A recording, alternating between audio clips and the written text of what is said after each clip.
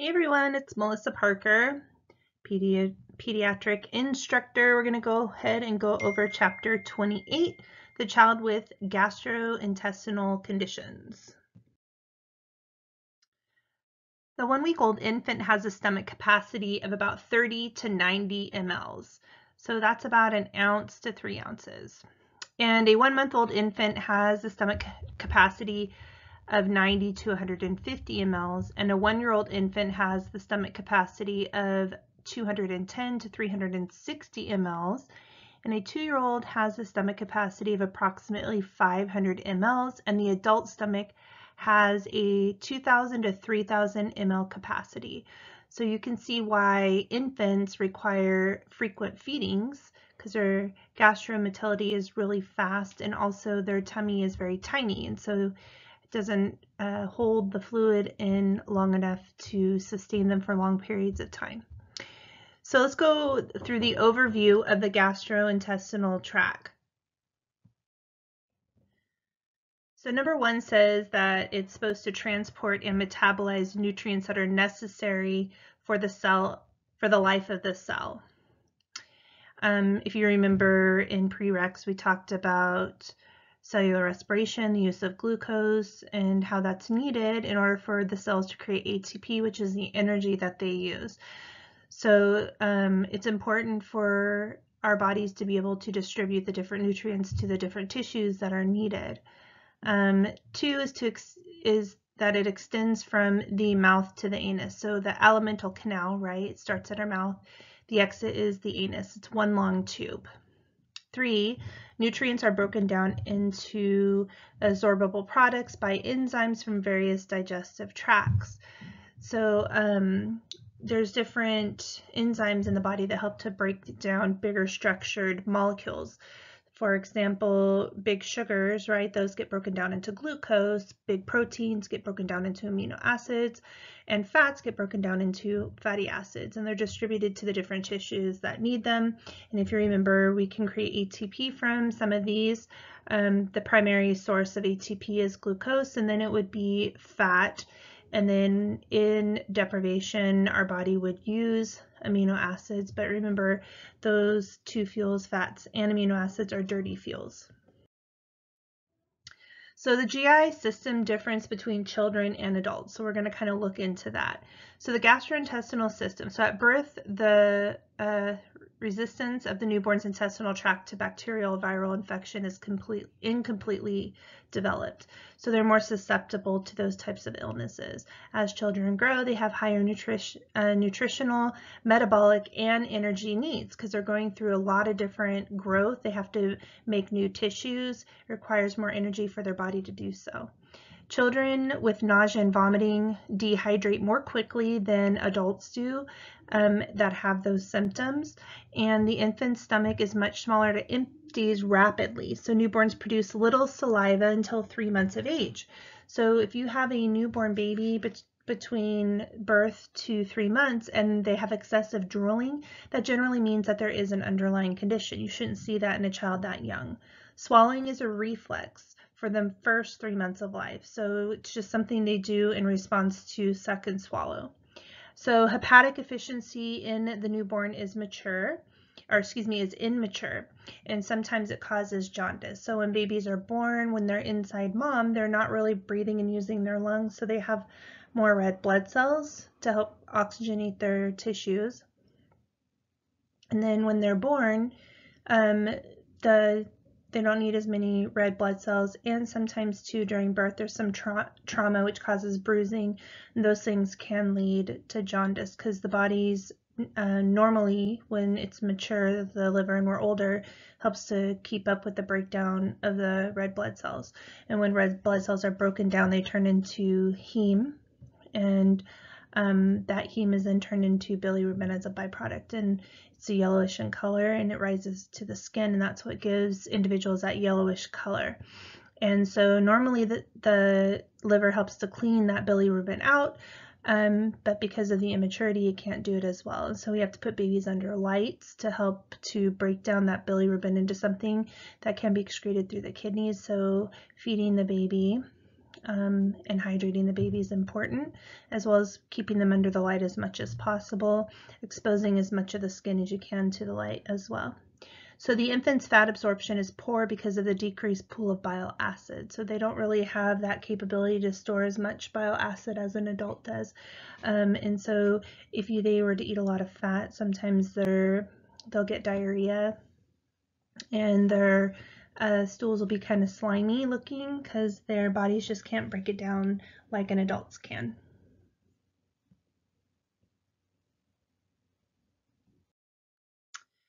So disorders and dysfunctions of the gastrointestinal tract. So laboratory and diagnostic studies, you can find those in your book on page 643. Then there's clinical laboratories. So this would be like your CBC differential. So that could check for anemia, can check for infections, like if the white blood cells are elevated. It can also check for chronic illness if there's bands, because bands are immature white blood cells, which means we've used up the more mature soldiers, and so now we're using soldiers that aren't trained as well. So erythrocyte sedimentation rate, or ESR, is indicative of inflammation, and so that's a marker that can indicate whether there's inflammation in the body. It's not really specific to the digestive tract, but it is something that we do monitor. Comprehensive chemistry panel, which can reveal electrolyte and chemical imbalances, also the liver function test, and then stool cultures. X-rays can be a GI series, barium enema, flat plate of the abdomen, so it's just like a normal X-ray.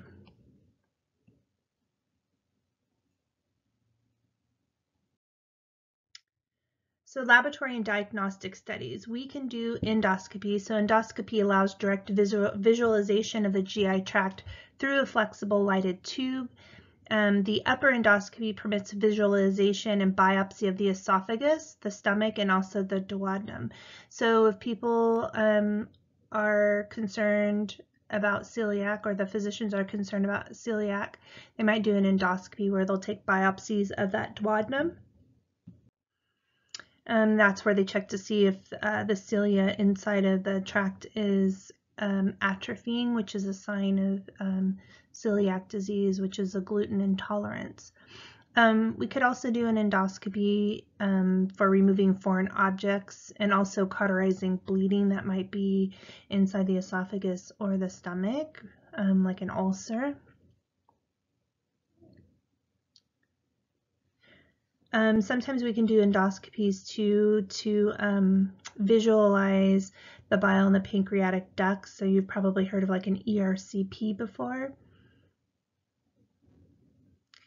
So sigmoidoscopy, and that is the lower colon where it's inspected, that S-shaped area of the large intestine. And then a colonoscopy can provide visualization of the entire colon, and also the ileocecal valve, which we're going to learn later. There's a condition that some kids can have where they get this diverticula. It's close to that ileocecal valve.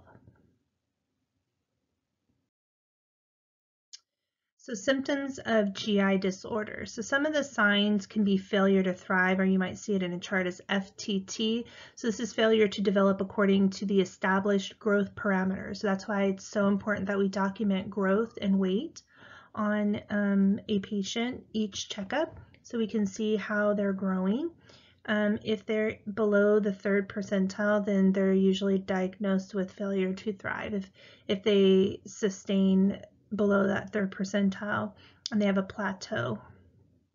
So pruritus, this is itching in the absence of an allergy. So if we have patients and it's not relieved by things like Benadryl, that also can be indicative of liver dysfunction. Local signs can be pain, vomiting, diarrhea, constipation, rectal bleeding, and hematosis. I can never say this word. Hematosis, which is blood in the vomit. So pruritus cause is unknown for patients, but it often results when biochemical abnormalities characterized by a chronically, which is usually greater than 6 months, elevated serum alkaline phosphate, or ALP. And the way that we rule out allergies to give Benadryl and see if that relieves any of the symptoms. So nursing interventions, they focus on providing adequate nutrition and preventing infection. It can result from malnutrition or depressed immune function. Development delays should be investigated. Sometimes that can be correlated along with poor nutrition as well as the developmental delays. And that's why we monitor weight and growth again. It's so important because usually when they fall below those normals or they start falling off of their normal growth curve, we get concerned that there could be an underlying condition.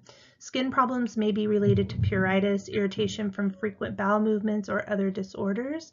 Also, pain and discomfort need to be addressed. You should always try to rule out what the pain is that the patient is complaining about in relation to the GI tract.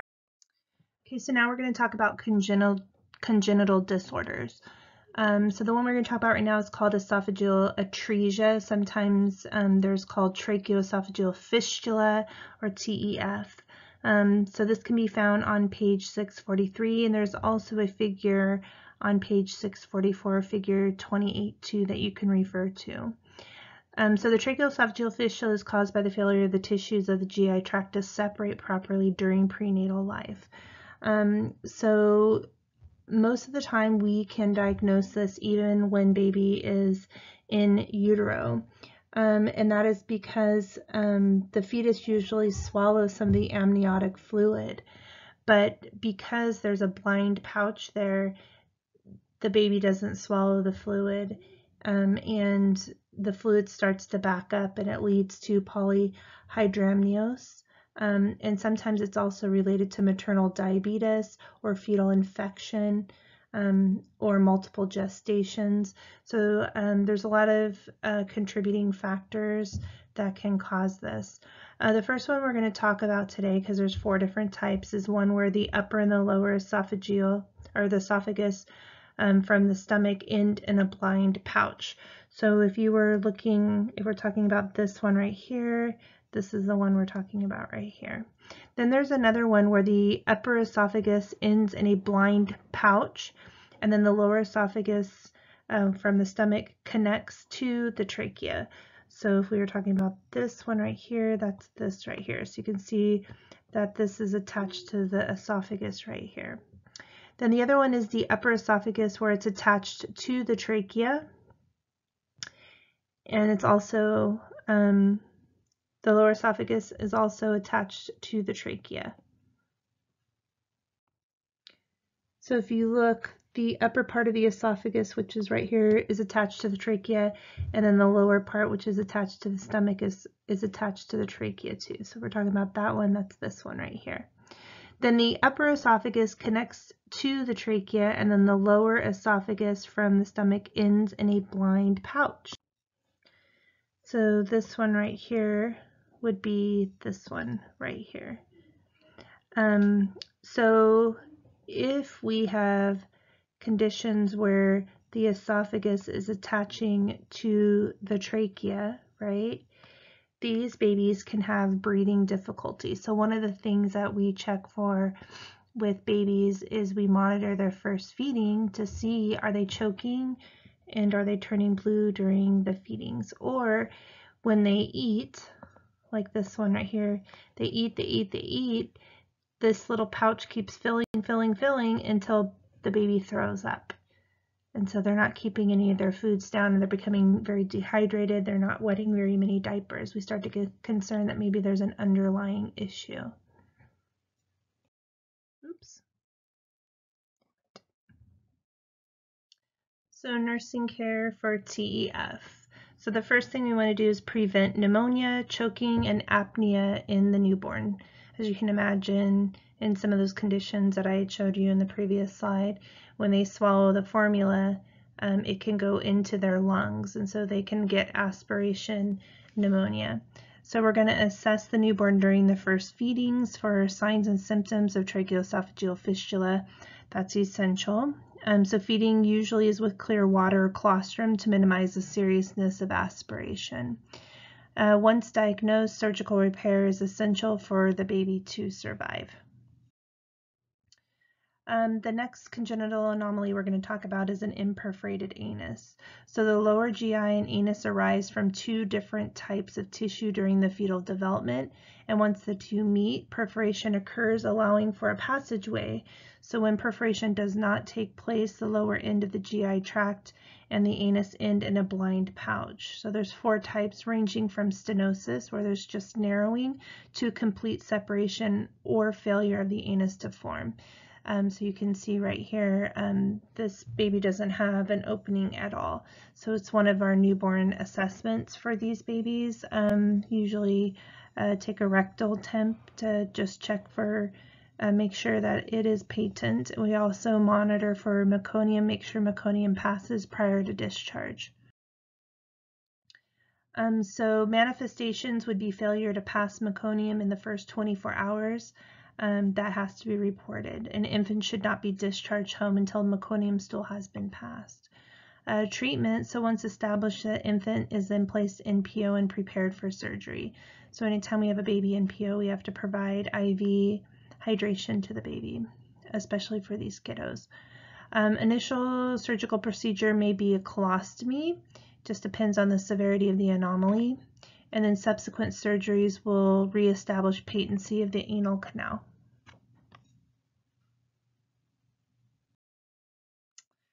The next congenital anomaly we're going to talk about is the pyloric stenosis. So this is an obstruction of the lower end of the stomach that causes overgrowth of the circular muscles in the pylorus, or spasms of that sphincter. So remember the pyloric sphincter in the abdomen, we learned about that in prereqs. So right here you can see there's an abnormal thickening of that pyloric sphincter. So this is commonly classified as a congenital anomaly. So symptoms usually do not appear until the infant is 2 to 3 weeks old. So these babies could be discharged home, and the doctors, the nurses, and the family could be unaware that this is a condition the baby has. This is the most common surgical condition of the GI tract in infancy, and the incidence is higher in boys than in girls. And one of the telltale signs is projectile vomiting. And the outstanding symptom from force or pressure being exerted on the pylorus.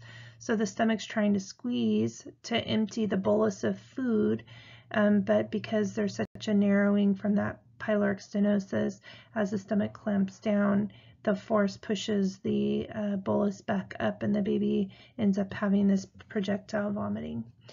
So one of the things that you want to look for with this is, what does the vomit look like? So the vomitus contains mucus and then ingested milk. The infant is constantly hungry and will eat again immediately after vomiting.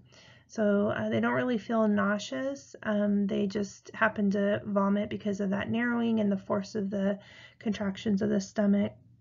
And then once they throw up, they want to eat again. So dehydration obviously is an issue, and then if you were to palpate the abdomen, you could feel an olive-shaped mass that's felt in the upper right quadrant of the abdomen. As we go through these congenital anomalies or these conditions, it's really important for you to pay attention to what is very specific to each disease. So with the tracheoesophageal fistula, right, that polyhydramnios, the monitoring for choking and pneumonia and monitoring the first feeding, and also the pyloric stenosis is that forceful projectile vomiting.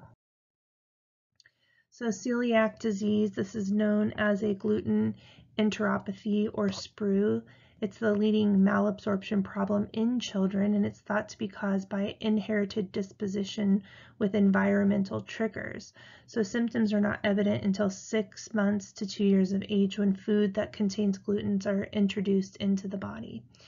And then the foods that we are concerned with, of course, are anything that contains gluten, which would be wheat, barley, oats, and rye. Now, oats by themselves generally do not contain gluten. The issue with oats is that they are processed on machinery that does process gluten, and so these patients are very sensitive to that and they can have a reaction. So with celiac disease, repeated exposure to gluten damages the villi of the intestines, resulting in malabsorption. So if you remember in prereqs, we talked about that the little villi that live on the folds of the intestine are there to increase the surface area to allow for maximum absorption. Well, the gluten is killing the villi, and so there's less surface area. And then in addition to that, the mucosa is unable to absorb food properly. So the characteristic profile is abdominal distension, and then they have atrophy of the buttocks. So you can see right here, there's no buttocks, and they have this protruding abdomen right here. They look like the same children that you would see in a third world country that are malnourished. So celiac disease, the National Institute of Health classified this disease in 4 different ways. So you have the classic symptom, which is you have the atrophy of the villi in the small intestine, you have malabsorption issues, diarrhea, and abdominal pain. Then you have atypical. So this is not how people normally present, which is why it's called atypical. So you have the duodenum, which has mild GI symptoms. So manifests as anemia, fatigue, and then they might have peripheral nerve problems. Then there's silent. So silent is where atrophy of the intestines is found during endoscopy or biopsy or a positive blood test. So they don't really have a whole lot of symptoms. And then there's latent. So latent may not have atrophy, but manifests as a wheat sensitivity by a recurring rash. With celiac disease, the infant will present with failure to thrive. They're very irritable. Their stools are large, bulky, and frothy. And that's because they're the inability to digest and process and absorb food. Diagnosis is confirmed by a serum immunoglobulin A and a small bowel biopsy. So treatment is a lifelong diet restricted of wheat, barley, oats, and rye. So remember, oats by themselves do not have gluten. There's actually some oats that people can eat, but they have to say they're gluten-free, which means they have not been processed on the same machinery as other foods that contain gluten. So detailed parent teaching is essential. They're going to need to be referred to a dietitian so they can learn about the foods, because gluten can be hidden in other foods that people are unaware of, like malt or soy sauce. And so detailed education is really important. A professional nutrition or dietitian can aid in identifying foods that have gluten. So the next disease is Hirschsprung disease, and this is an aganglionic megacolon. So megacolon because the colon becomes very enlarged. So you can see right here the colon is very large, and that's because this part of the intestine is continuously contracted and clamped down. And that's because there's an absence of the ganglionic innervation of the muscle of that segment of the bowel. And so it's usually in the lower portion of the sigmoid colon where this occurs. And there's lack of normal peristalsis, and that results in constipation. So the stool is backing up this way in the intestine because it cannot move this way due to this narrowing right here. So stools are ribbon-like due to the feces passing. So this is a telltale sign right here, that ribbon-like stool that passes through the narrow segment of the colon. So a portion of the bowel nearest the obstruction dilates, right? So this part of the bowel is what's nearest to the obstruction here. So it's dilating, causing abdominal distension. And it's seen more often in boys and in children that have Down syndrome. So it can be acute, which it comes on suddenly, or it can be a chronic condition as well. So newborns, if they have this, they might have the failure to pass the meconium stools within 24 to 48 hours. So we've already talked about two different conditions where that could be problematic. We have the imperforated anus, and now we're talking about Hirschsprung's too. So both of those can have failure to pass the meconium. So if you have a test question and that's the only option, you might want to be looking for a second clue as to which one you're dealing with. So infants have constipation, that ribbon-like stool, abdominal distension, anorexia, vomiting, and failure to thrive. So young children are usually seen in the clinic after parents have tried over-the-counter laxatives to treat the constipation.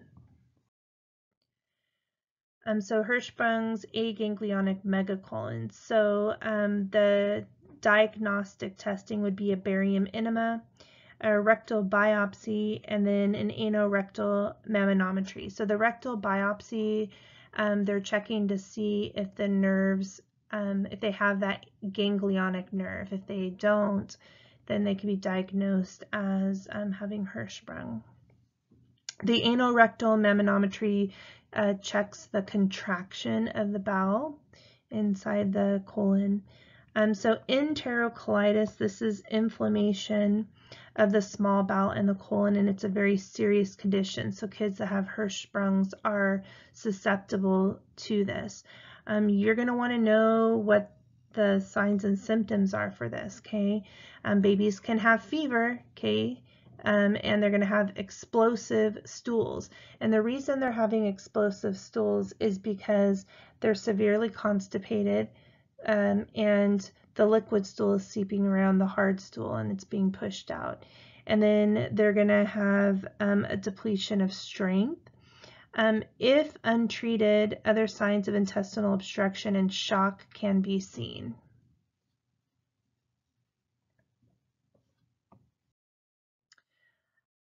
So treatment, surgery to remove the impaired part of the colon, and anastomosis of the intestine is performed.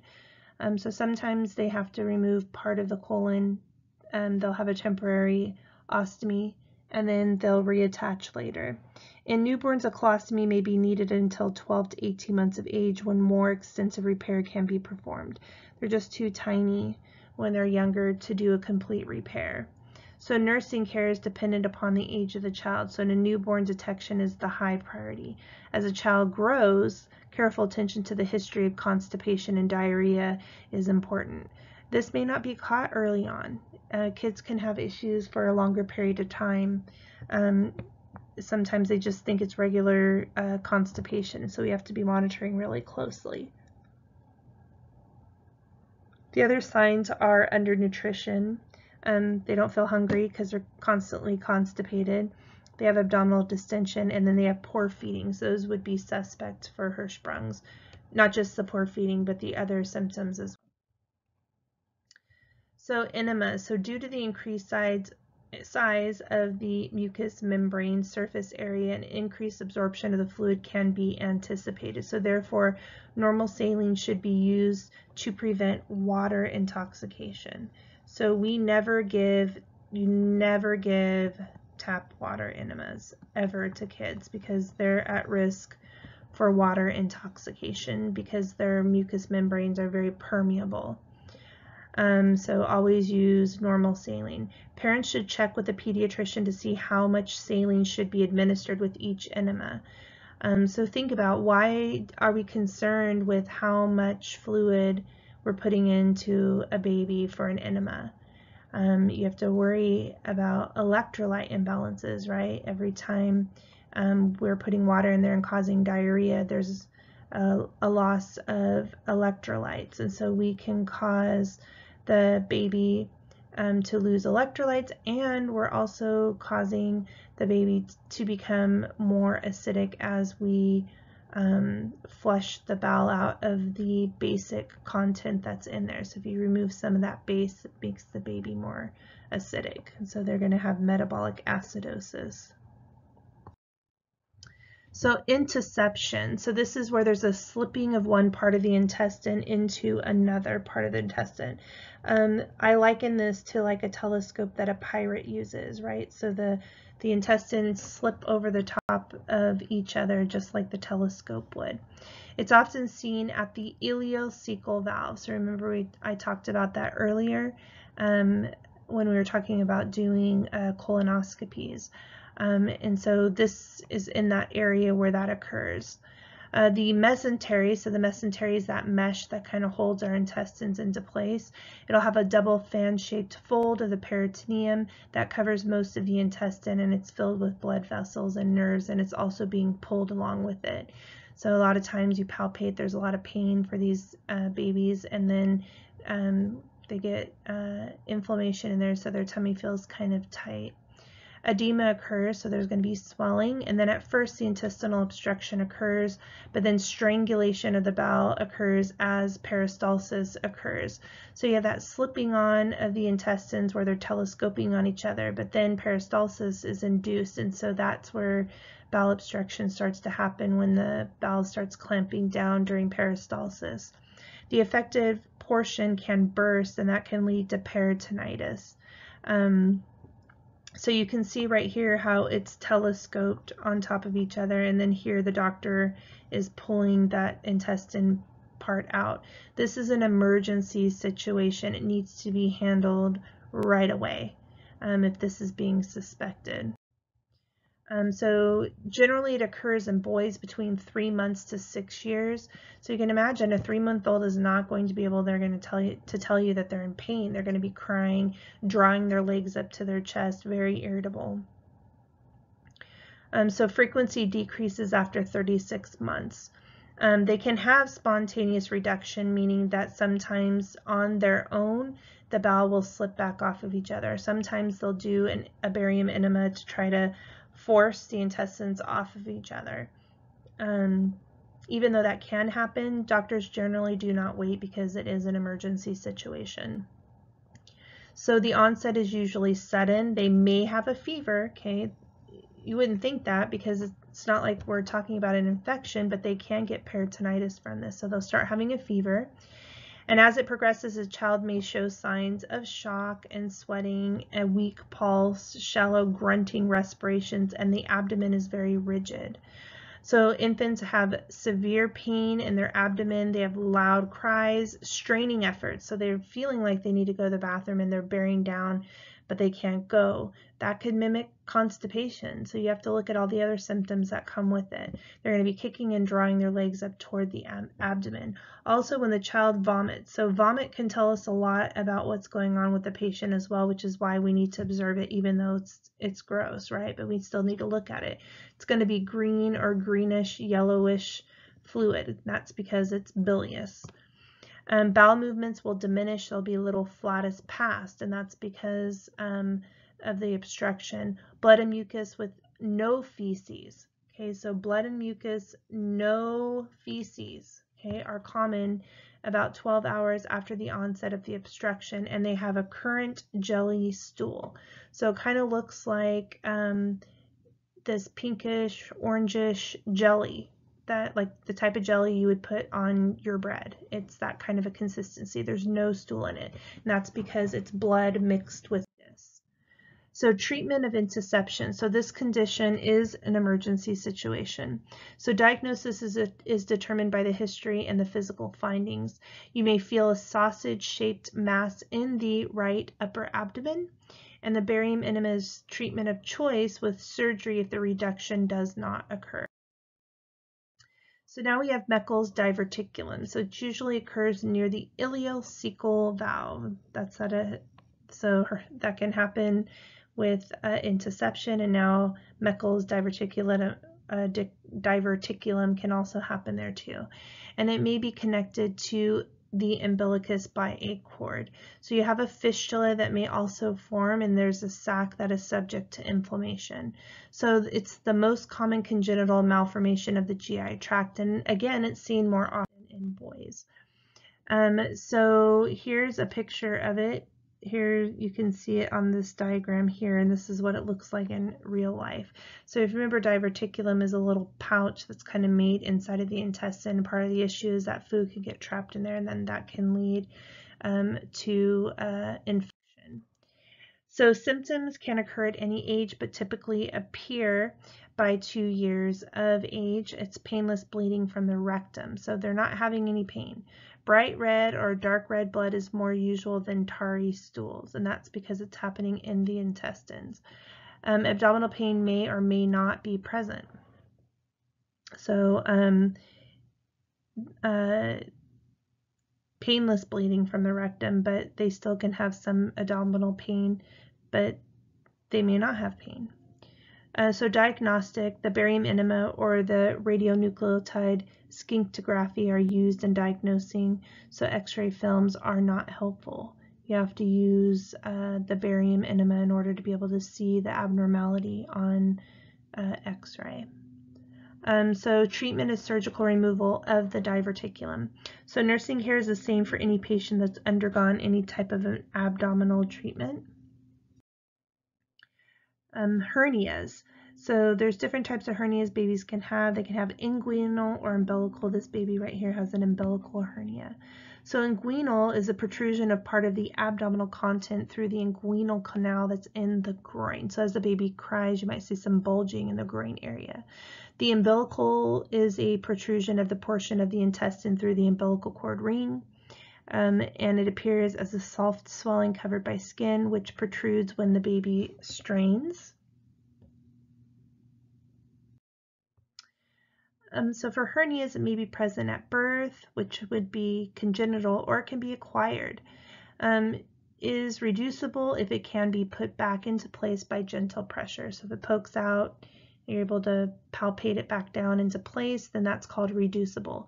If it cannot be put back into place, it's irreducible or incarcerated. It means it's stuck and it's trapped in there. And the issue with that is it can lead to strangulation. So strangulated hernia is when the intestine becomes caught in the passage and the blood supply is becoming diminished. And so without blood, there's not any nutrients or oxygen going to that tissue. It begins to die. So the child may vomit and have severe abdominal pain. It's an emergency surgery for this. It's indicated in this type of a situation, and in most cases, same-day surgery can be performed for this.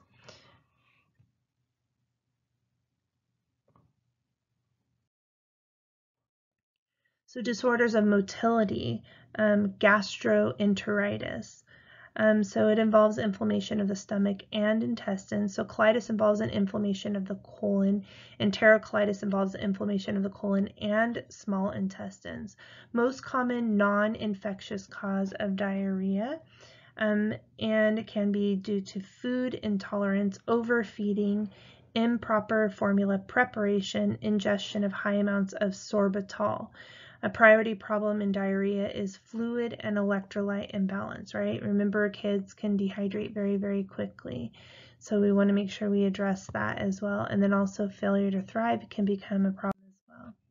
So treatment is focused on identifying and eradicating the cause. So we looked at the last slide. You can see there's many different things that can contribute to the gastroenteritis. So we have to start ruling things out. A lot of times they'll do a food journal. They'll do an emission diet where you take certain foods out and then you add them in slowly, and then you document when there's changes so you can identify what the contributing cause is or what food is causing it. So priority goal of care is restoring the fluid and electrolyte balance. Accurate intake and output, weighing the diapers, observing for dehydration. So turgor, diapers, tears, wet mucous membrane, those are things we're looking for with dehydration. Or it can be overhydration too. A lot of these kiddos we have to put on IV fluids, and so we have to be monitoring for that as well. And keeping the infant child warm is going to be important as well. So review with parents proper hand hygiene techniques, safe food handling and storage, principles of cleanliness and infection prevention. So, that's one of the reasons why we don't feed babies out of the baby food jar and then save whatever they don't eat and put it back in the fridge. It can lead to diarrhea. because we have bacteria in our mouth, or if you don't make the formula properly, that can lead to diarrhea as well. So getting a history from the family, learning what they're feeding the baby, how they're doing it. So you being a great historian is going to be huge in identifying the cause for the gastritis. So clarifying food labels when you have people that have food allergies or food intolerances, based on what the packaging says, they may not identify it as one of the contributing causes to their allergies. So children may have food allergies, so teach parents the following. So if the ingredient says it has a binder, then that means it can contain egg. If it says it has a bulking agent, that means it could have soy. If it has casein, that means it has cow's milk. Coagulant means it could have egg, emulsifier, egg, protein extender, that could be soy as well. So vomiting, this results from sudden contraction of the diaphragm and muscles of the stomach. Persistent vomiting requires investigation because it results in dehydration and electrolyte imbalance. Continuous loss of hydrochloric acid and sodium chloride from the stomach can cause alkalosis. It can result in death and even left untreated. So if you think about it, right, when we vomit, our stomach is a very acidic environment. So as we're vomiting, we're throwing up that acid. We're getting rid of the acid. So when that happens, that actually increases our pH and it makes us more alkaline. So then we're dealing with metabolic alkalosis. So we have to monitor dehydration very closely. There could be multiple causes for vomiting. Improper feeding technique. So propping bottles, not holding the baby up in a sitting position, not keeping them propped up after feeding. Systemic illness such as increased intracranial pressure or infection, and then a child at risk for aspiration pneumonia when they're vomiting. So we have to monitor them very closely. If a child is ever laying down in the hospital and they start to vomit, you do not want to pick them up. If you pick them up, they're going to aspirate. You just want to turn them over to their side. It is messy, but it's the safest way to maintain their airway.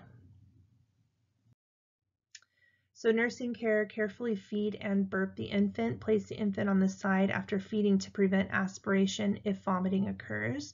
When an older child vomits, turn their head to one side and offer the emesis basin. IV fluids may be ordered. Slowly introduce foods to allow the stomach to rest. So usually when we have babies or pediatric patients that are sick, we always start with clear liquids, then full liquids, then soft, and then brat, depending on if they have diarrhea or not, and then also from there we can move to normal food. So we kind of go in those stages. So documentation. Some of the things you want to document is the time that the baby vomited, the amount, the color, the consistency, the force, right? Like Hirschsprung's, or not Hirschsprung's, sorry, pyloric stenosis, right? That projectile vomiting, the frequency and whether the vomiting was preceded by nausea or feedings. Administration of an antiemetic agent should also be documented, including the time given and if the vomiting did subside after we used the medication. So gastroesophageal reflex. So this is the lower esophageal sphincter. It's relaxed or not competent, and that allows the stomach content to regurgitate into the esophagus. It's associated with neuromuscular delays such as Down syndrome or cerebral palsy. It's often seen also in premature infants. Symptoms often decrease once a child is able to stand upright and eat more solid foods. So babies that are drinking formula, it's liquid and it's very thin. So if that sphincter is relaxed, they're going to spit up a lot. So as they start eating more solid foods, it's thicker and so it doesn't come up through that sphincter as much. And then also the sphincter may become stronger after a period of time. And then when they're able to sit up, you know, if they feed them and we lay them down, the pressure of the abdomen and the muscles push on the stomach, and that causes them to vomit. So symptoms for gastroesophageal reflux: vomiting, weight loss, failure to thrive, infant and the infant may be fussy and hungry. Respiratory problems can occur when vomit stimulates closure of the epiglottis and infant presents with apnea. So the irritation causes the epiglottis to swell or close, and then the baby can start choking. So those are things you have to monitor for with reflex. So usually history, we want to collect when the vomiting started, the type of formula the baby's using, because maybe they're intolerant to it, the type of vomit. Is it newly digested milk? Is it rotten, stinky milk? Is it bilious? Feeding techniques. How often are they burping the baby? How often are they feeding the baby? How much are they feeding the baby? The infant's eating in general. And then the test can include a barium swallow, esophageal sphincter pressure, and the pH monitoring, which is the most diagnostic. So nursing care, you want to carefully burp the baby when feeding. You want to prevent overfeeding, so smaller meals more frequently. Proper position, keeping them upright, and then you're going to maintain in an upright position after feeding for at least 30 minutes after the feed. Feedings can be thickened with cereal. Now this is only with a prescription from the doctor. We don't ever tell parents to add cereal into their milk without talking to the doctor first. So the cereal works to thicken up the milk, which makes it more viscous and then less likely to fit through that little esophageal sphincter that's kind of relaxed. So after being fed, infants should be placed upright, positioned, or propped. Sitting upright in an infant seat is not recommended. Babies have died being placed in the infant seat to sleep because it's not in the base. When the infant seats are snapped into the base, they're kept at a proper angle, which keeps their head alignment in the right place. But when you take the infant seat out and put it on the floor, it can cause their head to fall forward and cut off their airway. So you want to make sure that you don't leave babies in the infant seat to sleep.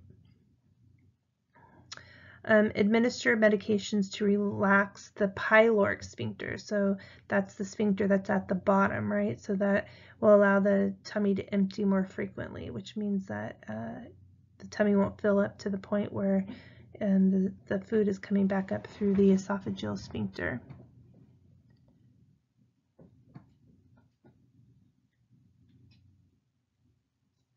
So a general guide to determine the optimal intake to prevent gastric distension is to feed the infant no more than its age in months plus 3. So you do that, and then you do that every 3 to 4 hours. So example, a 3-month-old infant should be fed a maximum of 6 ounces in one feeding.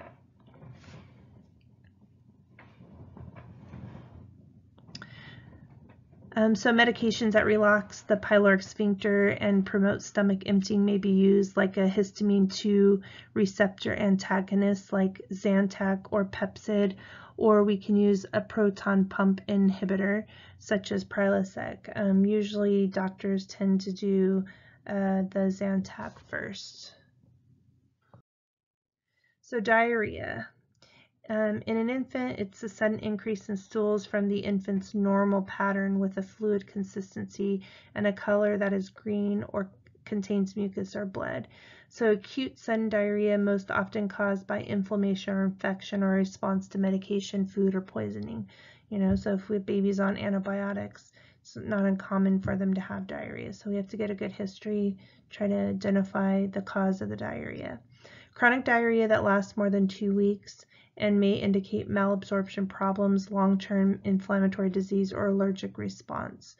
Infectious diarrhea is caused by viral, bacterial, or parasitic infection, and that usually involves gastroenteritis. Symptoms of diarrhea, so the stools are watery and explosive. They may be yellowish green. Infants might be listless. They might refuse to eat. There might be weight loss. The temperature may be elevated, and possible vomiting. So sometimes the temperature can be elevated even if there's not an infection, because when we have diarrhea or vomiting, we're getting rid of water. Water helps to cool our body off. So they're dehydrated, their temperature might be slightly elevated. Dehydration is evidence or how you can identify dehydration would be by the sunken eyes. and fontanelle for an infant baby, right? We're monitoring that soft spot. If it's indented, right, then that could be a sign of dehydration.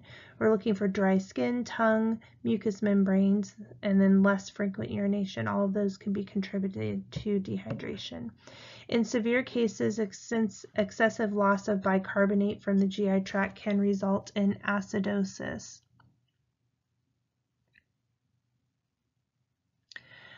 So one of the ways we provide nursing care for patients is to provide rest. So intestines can be rested by reducing the intake of solid food.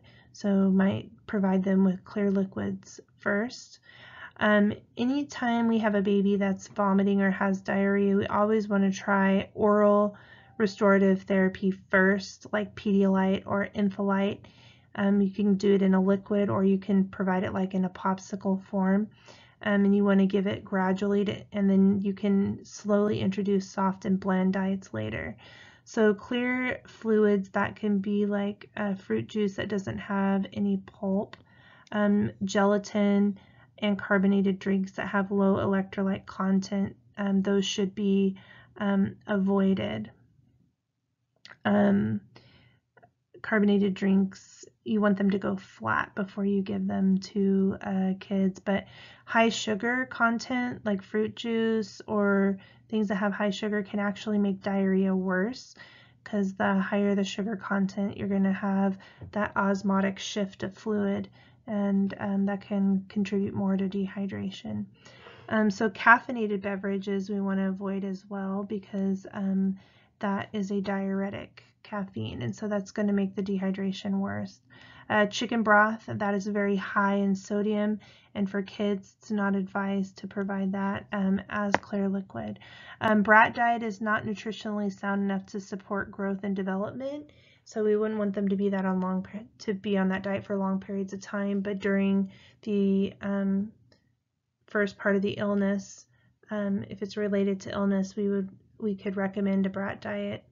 And then that should be just for a couple days, and then we should be able to put them back on their regular food. So constipation. This is a difficult or infrequent defecation with a passage of hard, dry fecal matter. So there may be periods of diarrhea or encopresis. So this is a constipation with fecal soiling, and again, that's related to that liquid stool that seeps around the hardened stool that's stuck inside the bowel. It may be a symptom or other disorders, or it can be a symptom of other disorders like Hirschsprung's. So things that we want to consider as nurses is the patient's diet, what's their culture, and the social and psychological issues that might be going on, and then familial patterns may also influence the occurrence of constipation. So daily use of a laxative or enemas should be discouraged. We want to try diet, water, exercise first, and then if that doesn't work, then we might need to consider something different, maybe like a stool softener. So fewer than 7 bowel movements in a 2-week period is characterized as constipation. You want to ask caregivers to define constipation. You want to evaluate dietary and bowel habits. So some infants develop constipation due to high iron content that's in the formula. So you want to note the frequency of the stool, the color, and the consistency of the stool. You want to document any medications the child's taking. Dietary modifications can include increasing refuges in the diet, so foods that are high in fiber. That would include whole grains, breads, and cereals, raw vegetables and fruit, bran, and popcorn for older children. We wouldn't recommend that for younger children because it is a choking hazard. And then also stool softeners can be prescribed. We try to stay away from laxatives because then the bowel can become dependent on it. So things like Miralax or Colace. So fluid and electrolyte imbalance. So babies' bodies' makeup is very different than that of an adult's. You guys have this figure on 28.9, I think it's on page 655. So if you look at an adult, right, 70% of their fluid is intracellular, whereas 30% is extracellular. So I'm comparing the female patient right now. But for younger children, 62% is intracellular and 38% is extracellular. And so the way we treat dehydration is very different because of that. So in children that are 2 years of age, the surface area is important because more water is lost through the skin than through the kidneys. And remember, skin of a child is thinner, and so they can lose fluid more quickly. Also, metabolic rate and heat production are also 2 to 3 times greater in infants per kilogram of body weight. They produce more waste products, which must be diluted to be excreted. Stimulates respiration, so that means that they're further losing water through evaporation in their lungs, and then a greater percentage of body water in children under 2 years is contained in that extracellular compartment. So fluid turnover is rapid and dehydration occurs more quickly in infants than in adults. A sick infant does not adapt as readily to shifts in the intake and the output, so less able to concentrate urine and require more water than adults' kidneys to excrete the given amount of solute.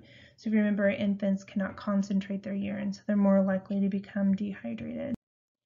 And so electrolyte balance depends on the fluid balance and cardiovascular, renal, adrenal, pituitary, parathyroid, and pulmonary regulatory mechanisms. All of those can contribute to dehydration.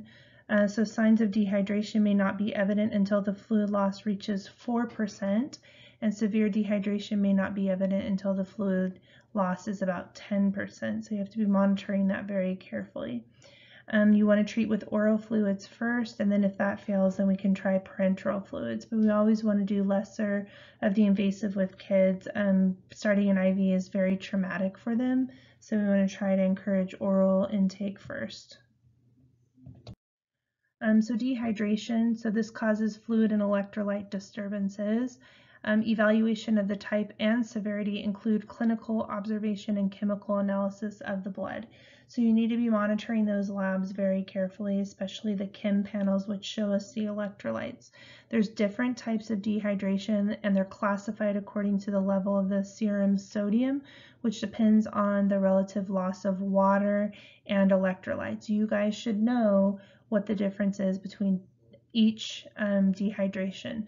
So isotonic would mean that they have equal amounts of electrolytes and water lost.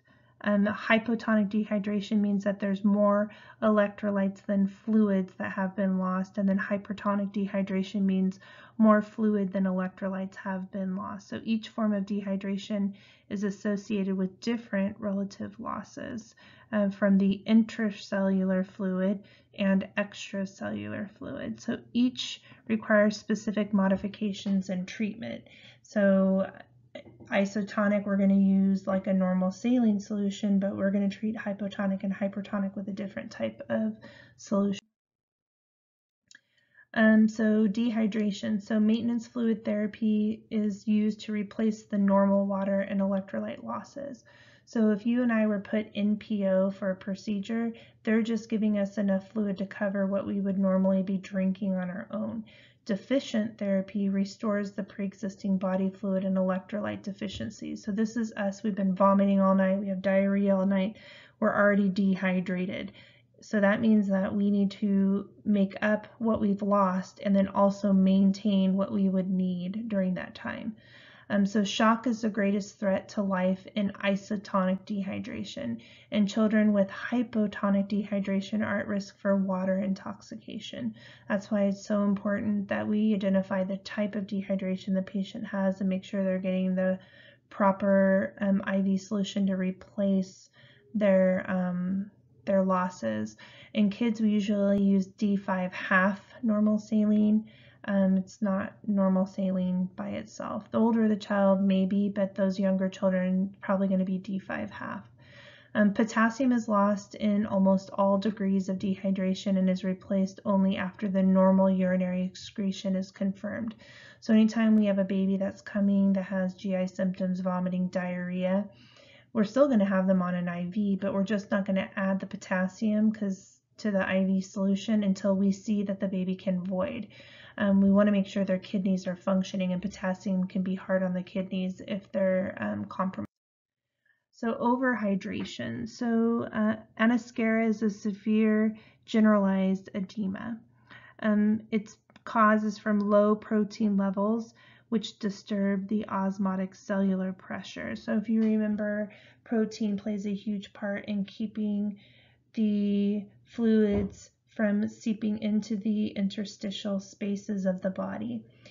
Specifically albumin, which is why when our albumin drops low, people start having edema and ascites, because the fluid leaks from where it's supposed to be into those interstitial spaces. So the flow of blood out of the intestinal compartments depends on adequate circulation of blood and lymph, so manifestations of edema, excessive fluid in the interstitial spaces. So interstitial fluid is similar to the plasma, but contains little protein. So any factors causing sodium retention can cause edema. So the body is going to receive more fluid than it can excrete. So a lot of times we see this in third world countries where mom was breastfeeding a baby solely, and so they were getting adequate protein during that time, but then mom becomes pregnant, has to nurse another baby, and so baby is quickly weaned. And then because they live in a poor area, they don't have adequate protein, so they're eating diets that are like primarily cornmeal or very low in protein. And so their body's not used to that because the baby wasn't weaned, and then they have these shifts in their fluids and it causes edema. So overhydration, so treatment. So this is usually related to IV therapy, where we provide too much fluid to a baby. So we have to monitor it very, very closely. There's actually a calculation for it, and you need to know when you get out on the floor, but not for this test, what that calculation is, to make sure that the doctor is ordering the proper amount of fluid. There's a calculation for maintenance, which means just replacing what normally would need to be replaced. And then there's also one for deficit. So it's dependent upon the type of electrolyte imbalance the child has. And if the child has a hypertonic type of dehydration, we would not want to give tomato juice. It shouldn't be offered because tomato juice has a high sodium content and the baby already has retaining too much sodium. If the child has hypotonic type of dehydration, plain water should not be given because then they're going to get water intoxication.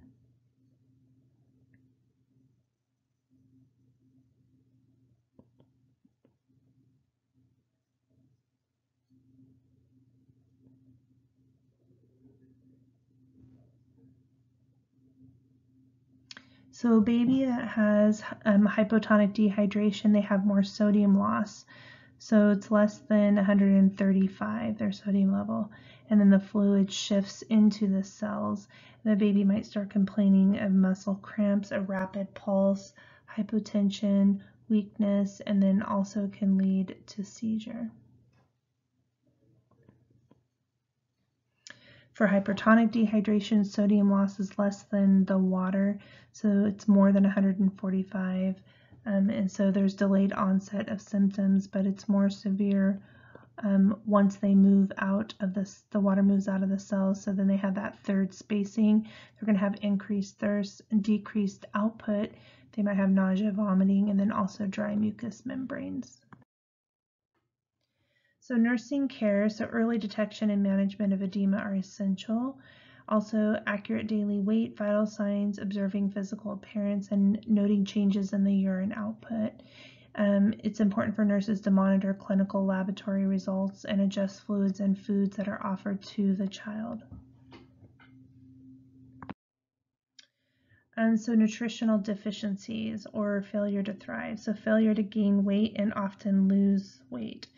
It can be caused by physical, so organic pathology, so organic failure to thrive, such as congenital heart or malabsorption syndrome. So with babies that have heart conditions, they burn more calories than what they take in, and so they start to lose weight. That's an example of a physical organic failure to thrive. Non-organic, or NFDT, is a form of lack of parent-infant interaction, which results in environmental factors of neglect. So that's why we monitor closely with babies that are in the hospital and their moms, how they're interacting. And then also, if they're pediatric patients, we monitor that as well, especially if weight is an issue.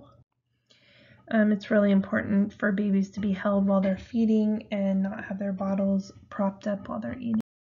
So failure to thrive, these babies are often admitted to the hospital, and they present with weight loss, irritability, disturbances of food intake, vomiting, diarrhea, and then also general neuromuscular spasticity, sometimes accompanied with this particular condition.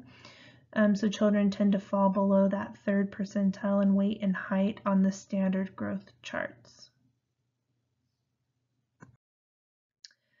So sometimes it can be related to a developmental delay, but it could be due to multiple factors, and there may be a disturbance in that mother-child relationship.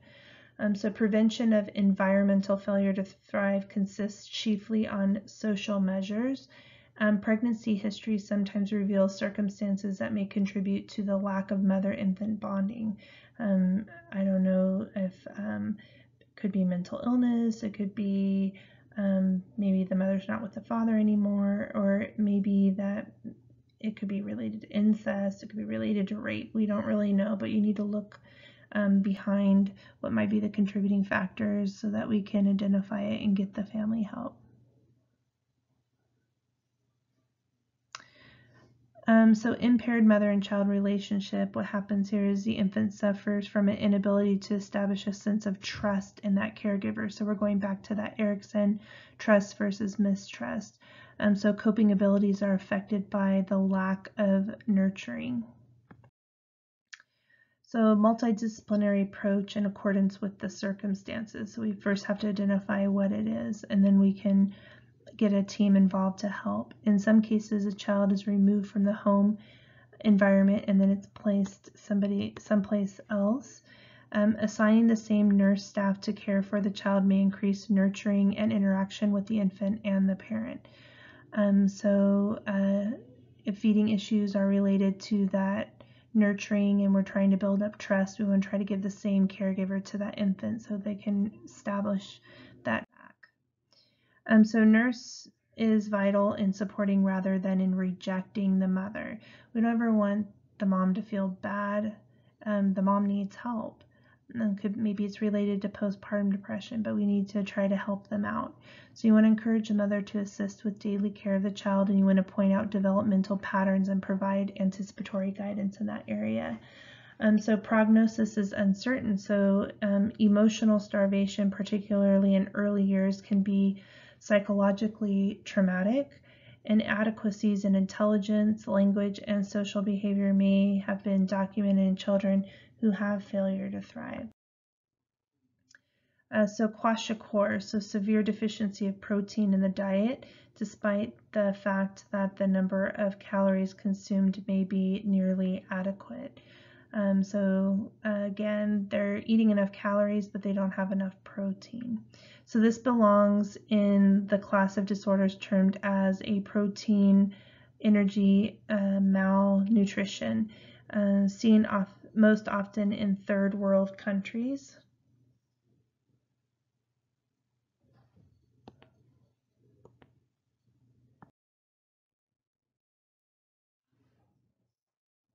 This occurs in children that are 1 to 4 years of age and have been weaned from the breast.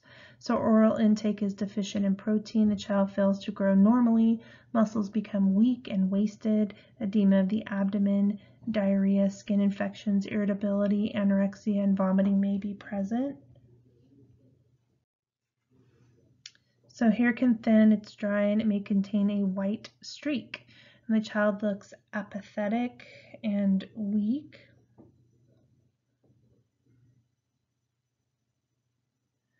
So the white streak in the hair, that can be due to that they don't have enough protein, and protein is the basis of melanin, which gives hair color. Again, this is due to that fluid shift because there's not enough protein in the blood to keep the fluid where it belongs. So treatment is mainly preventative. Simple protein powder sprinkled on culturally prepared meals will be an alternative. So usually we see this more in third world countries.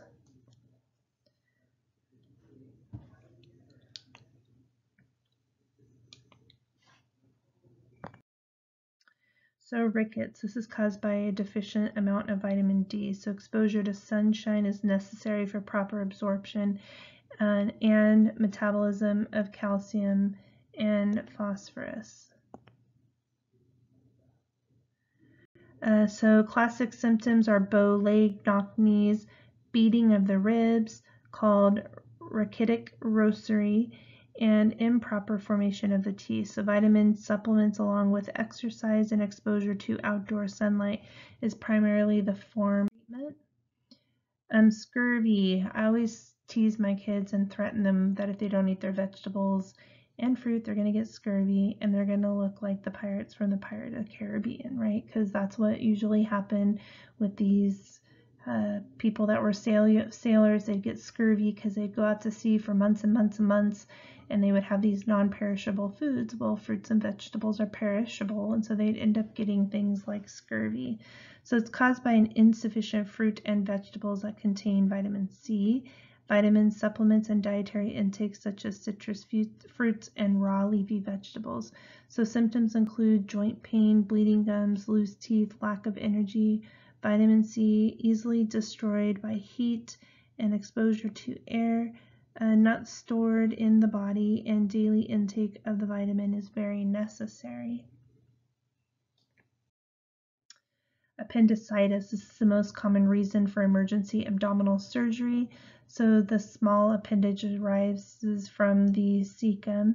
The lumen may become obstructed with fecal matter and with lymphoid tissue after a viral illness or with parasites, stasis or increased swelling, edema, and growth in organisms. The initial pain usually is periumbilical and it increases with a 4-hour period.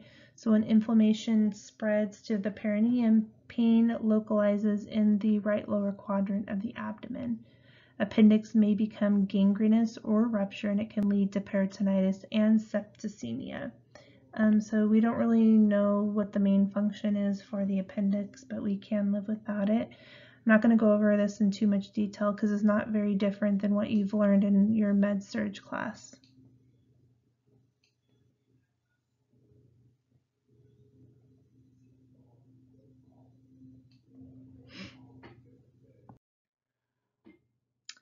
So characteristic symptoms. So tenderness in the right lower quadrant known as the McBurney's point. They have guarding and they have rebound tenderness. So rebound tenderness is you push down, they don't feel any pain, but when you let go, they feel pain. So pain on lifting the thigh while in a supine position and pain in the right lower quadrant. So these could be signs of a potential appendicitis. Other things that we look for are elevated WBC. They could do an abdominal sonogram to look for inflammation. They might have a fever. If they've had severe pain and then all of a sudden they don't have pain any longer, we get very concerned because that usually means it ruptures. But it won't be really for very long because then they end up getting peritonitis. So diagnostic can include blood tests, abdominal x-ray, CT scan, and ultrasound. So treatment generally is a surgical intervention that's typically required. So nursing care is the same as with most other abdominal surgery patients. Thrush, this is oral candidiasis. This is usually caused by a fungus called candida. Anorexia can be present because they don't want to eat because their mouth hurts. Systemic symptoms are generally mild if the infection remains in the mouth and it can pass from the GI tract, causing inflammation of the esophagus and the stomach. It responds well to local application of an antifungal suspension such as nystatin. So the medication should remain in contact with the patches as long as possible. So you can imagine with an infant that could be very difficult to try to do. With proper care, the condition disappears within a few days after the onset.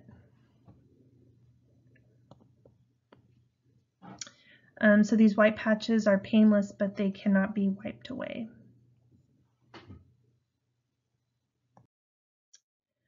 Worms.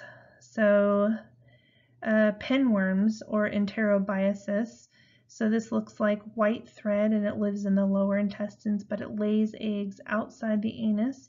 The eggs become infective within hours and being deposited.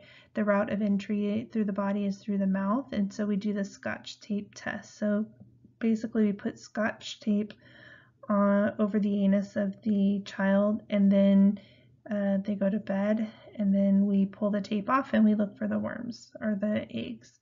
So anti-helminth medications are given for both types of worm infestations.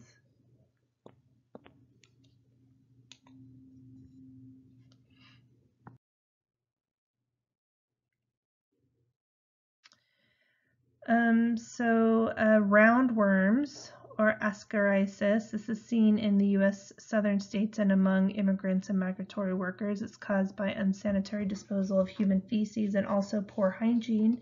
Eggs can survive for weeks in the soil, and if a child eats soil, eggs develop into larvae in the intestines, and they penetrate the intestine wall and enter the liver, and from there the worms circulate to the lungs and the heart. So people that have pica are more at risk for this.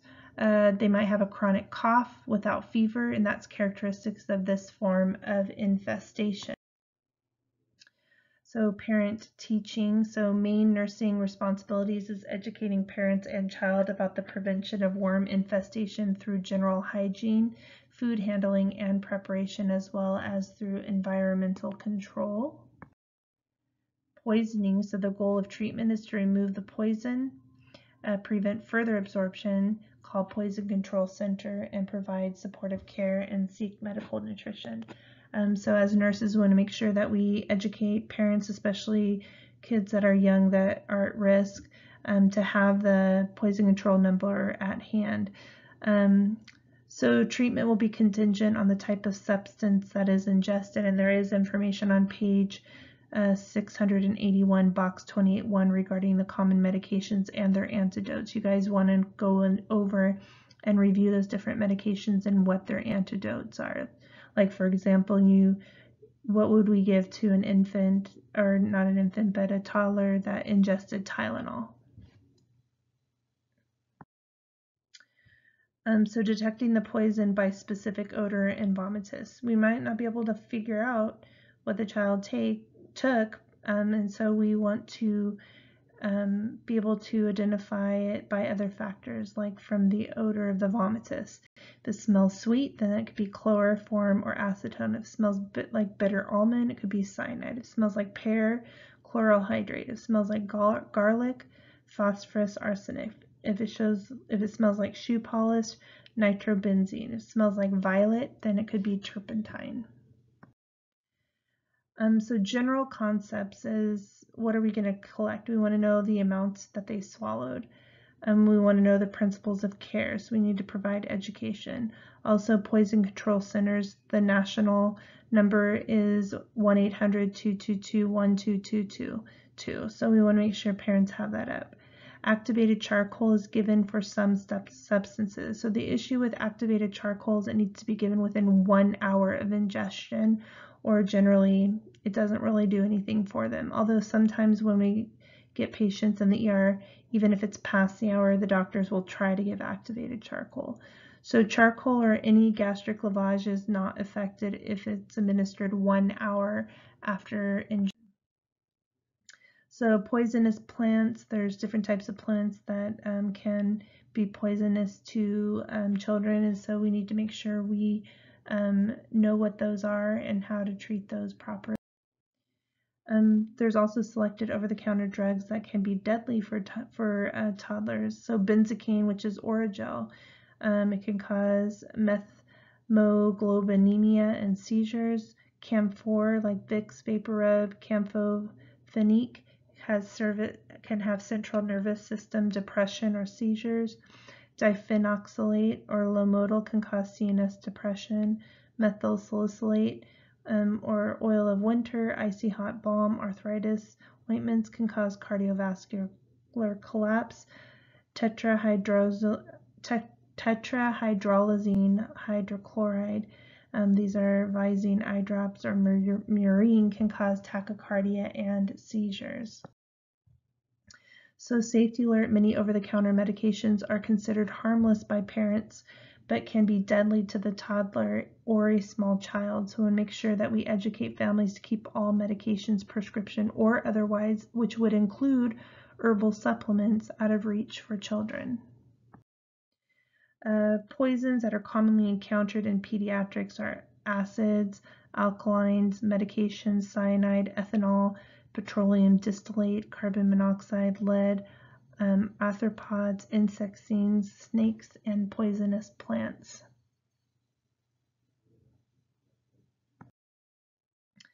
So lead poisoning or plumbism can result when a child repeatedly ingests or absorbs substances that contain lead. So the incidence is higher in inner city tenants because pipes can be old and made of lead or old lead paint. Children who chew on windowsills and stair rails ingest flakes of the paint, putty, or crumbled plaster. And then eating non-food items like pica, people that have pica, it can have long-lasting effects on the CNS, especially the brain. So mental retardation occurs if severe cases of lead poisoning. It's one of the reasons why we screen for this early on to try to prevent. So symptoms can occur gradually, so the lead settles in soft tissues and bones, and it's excreted in the urine. So the beginning stages and signs might be weakness, weight loss, anorexia, pallor, irritability, vomiting, abdominal pain, and constipation. And then later stages, signs may be anemia and then also nervous system involvement. So lead is toxic to the synthesis of heme. So remember, heme is important because it helps to carry oxygen to the different parts or the different tissues in our body. So heme is necessary for hemoglobin formation and renal tube functioning. So blood lead levels are a primary screening test that we do for all kids. X-ray films of bones can show further lead deposits, and then a history may reveal pica. Treatment is aimed at reducing the concentration of the lead in the blood, so they use chelating agents. So chelating agents help to bind to the lead so that the body won't absorb it, and it renders it ineffective. So the prognosis depends on the extent of the lead poisoning. Foreign bodies, so 80% of all ingestion occurs in children between 6 months and 3 years of age. So about 80% of the items ingested pass through the GI tract without difficulty. It may take up to 6 days to occur. And you want to caution parents not to use laxatives and to maintain a normal diet to avoid intestinal spasms. So if an object is small enough to pass through a standard cardboard roll or toilet paper, the children should not be allowed to play with it. So that concludes our lecture for today. Make sure you go back and you look at what do you do if somebody swallows a battery? What do you do if somebody swallows a magnet? For example, batteries are corrosive, right? Or something that burns. So if you eat something that burns going down, are we going to want to induce vomiting? And those are some of the concepts behind treatment for these. You have to understand the whole process and why we would do certain things. So make sure you study all of those. If you have any questions, go ahead and email me and reach out to me. All right, thanks guys. Have a great day.